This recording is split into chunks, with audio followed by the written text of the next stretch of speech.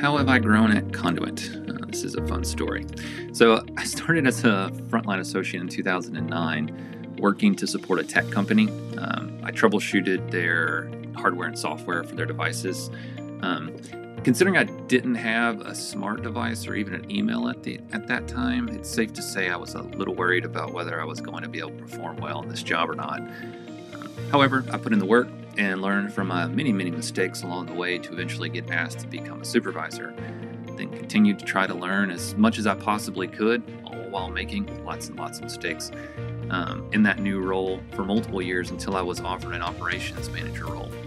Then there was an opportunity to relocate from central Kentucky to Portland, Oregon, which, considering how small my world was at that time, felt like the most monumental of changes, and to be fair, it was. Over the next decade, I continued to grow professionally, mainly by putting an emphasis on growing my skills and knowledge, and proactively just being helpful where I could, until multiple promotions later, I am now a director and have a career from once what I thought of as only a job. It's easier to path my professional success, but more importantly, I think my growth because of Conduent personally is more significant.